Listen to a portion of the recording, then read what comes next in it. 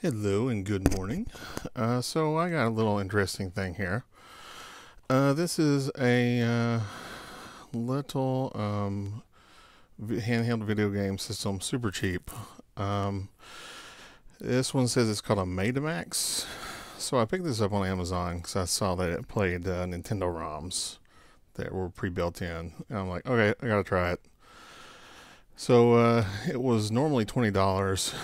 And when I first was going to get it, it was priced at like 16, then it dropped to 14. So you know it's quality. So let's take a look here. That's what the unit looks like. I like how they have the Christmas stuff on it, even though it's just shy of October. So yeah, let's open it up and take a look and see what we got. So where's the unit? We got this fun little card that's got instructions, which just tells you how to put batteries in it, pretty much. There's a TV out. I can't imagine what this would look like on a TV, to be honest. Probably awful. It's only RSA output. I might try that at some point. So yeah, there's that. And here's the unit itself. Really lightweight.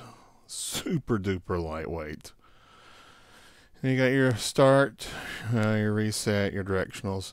You will notice that B and A are reversed. Normally on a Nintendo controller, B's here, A's here. There's a little turbo button. Yeah, that's bad. If you have Nintendo memory, B and A reversed are awful. So there's a power button. There's the AV out. Yeah, I don't know why it has AV out and not an actual audio port, but oh well. And there's the volume.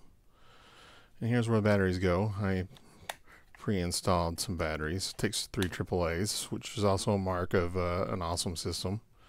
Let's turn it on and see how it looks. As you can see, it looks wonderful. Hopefully you can hear that. I won't turn it down because the sound is just awful. I'm just going to take a look at a couple of games here because I'm not going through all these because they're just terrible. So we got Mario 3, which is just standard Mario 3. Now here's Mario 14. Oh yeah, you gotta hit start. Let's take a look at Mario 14. Yeah. I don't know what game Mario 14 is supposed to be. Yep. The jump button's in the wrong place. I can't figure this game out. There's a key. That's a thing.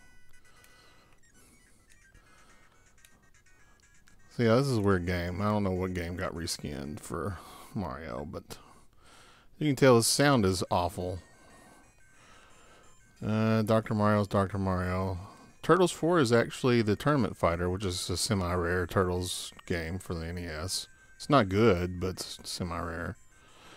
Some Contra games. That's kind of nice. Here's your Chip and Dale's, Adventure Islands. Those are always good. You can't go wrong with those. Bubble Bobble 2, that's Double Dragon. I don't know what Hot High School is. Let's take a look at that real quick. I still don't know what this is. Stage 1. That is a little hard to see. This is an okay LED. Oh, it's Dodgeball. This is an okay LED screen, but it's not good. Something this cheap, though, this is really a value. As you can see, it legitimately has 400 games. Bird Week is awful. I've seen that one. See what else we got here that might be interesting. There's all the Donkey Kongs. Door's nice. Xerion. Both Galaga and Galaxian. That's kind of nice. Raid on Bungling Bay. So there's some pretty nice games on here, to be honest. So I mean, it's for something cheap. It's worth noting the directional pad is the worst thing on the planet. It really is the worst thing on the planet. I can't say how bad the directional pad feels. It's one of those things you know when you've used a directional pad. You know a bad directional pad, and it's a bad directional pad. This is I like shooters. This is an okay one. Yeah, it's not bad. This is definitely worth it if you just want to like try something goofy. I'll try just a few more of these.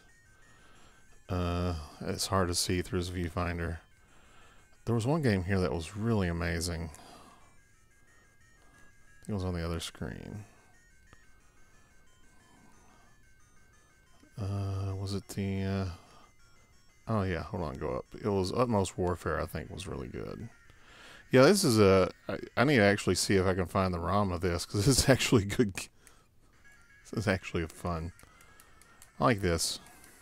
I can't really see through the viewfinder because it's pretty mushy, but... So yeah, do I recommend the Mademax RS-1 or RSI or whatever it's called?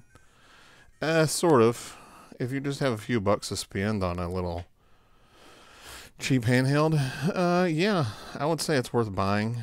I mean, it's tiny. You can just slip it in like a hoodie pocket if you're just like going out somewhere. You just need to kill a few seconds. As you can see, this is my hand.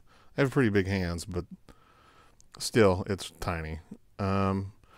Roughly the size of probably Game Boy Micro, but it's a lot thicker.